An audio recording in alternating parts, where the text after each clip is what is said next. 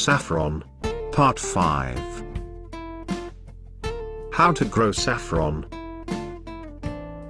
2. Climate.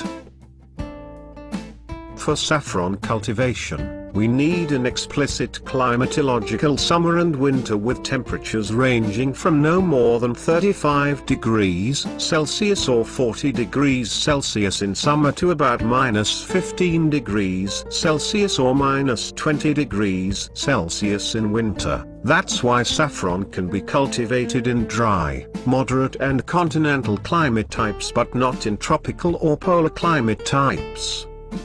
Because the fact that the Crocus sativus is a heat-tolerant bulbous plant, dry and hot summers will be no problem at all. However, during extreme winter temperatures, it could be possible that the leaves will dry freeze, causing that the corms will develop less and therefore will bloom less and give less saffron. When extreme frost threatens to attack your saffron field, it is wise to cover the plants with straw or fiber cloth for protection, until frost eases out. During dry climatological circumstances in springtime, irrigation is essential.